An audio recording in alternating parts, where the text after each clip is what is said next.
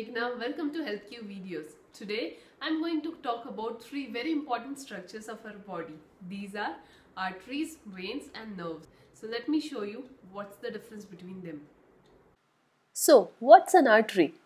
Artery is a tube or pipe-like structure that starts from heart and reaches out to various parts of the body, carrying blood which is rich in oxygen and nutrients.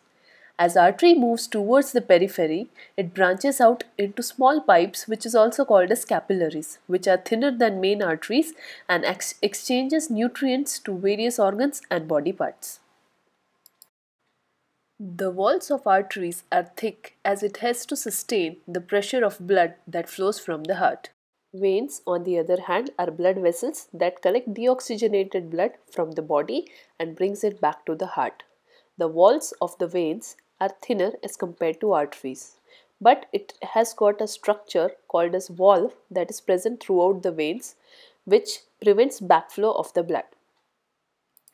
On contrary, nerves are part of central nervous system, which are wire-like structures that carries information to and from body parts to brain and spinal cord. It is made up of combination of multiple nerve cells, which are also called as neurons. Arteries are usually not visible superficially, but it can be felt by applying firm pressure. The commonest example of feeling an artery is when you check your pulse. Usually it is used for measuring our heart rate. Veins are present superficially as well as deep.